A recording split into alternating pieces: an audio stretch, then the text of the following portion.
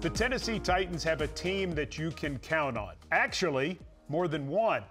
You know about the team on the field, but I'm going to tell you about the one off the field in this week's Epic Western Genuine article. Titans employees are totally committed to helping people and volunteer hundreds of hours per year in the community. Recently, Titans employees teamed up with folks from various teams around Nashville for a food packaging event at Second Harvest Food Bank.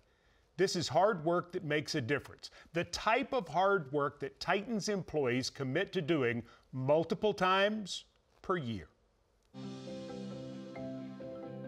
We're very excited. We're here with our friends at the Nashville Predators, Nashville Soccer Club, and Nashville Sounds, and we're here to do a sorting event for Second Harvest Food Bank. Lay flat on top of the mill. If you don't have any at your station, feel free to grab some more. These service events are so important to us. It's a big part of our mission statement, being win, serve, entertain. Service is a key piece of that. It's a fun time for our employees to get together, to bond across service lines, across departments that we don't always get together. And where are you originally from? Oklahoma. Okay. Yeah. Canned goods. It's such a beautiful act of community to see everybody come together, seeing the Sounds and the Titans and the soccer club and the Preds all come together working to fulfill a common mission of helping our neighbors in need.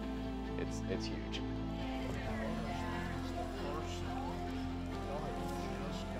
Yeah, we are more than just a football team. When we support Nashville, we make Nashville better, we make Tennessee better, we make ourselves better in turn. It's really important to support causes that are near and dear to the Titans, but also to our fans and to our players. And it is that giving back of the community does so much for us, and it feels really good when we can give back to them as well. Nice stuff right there.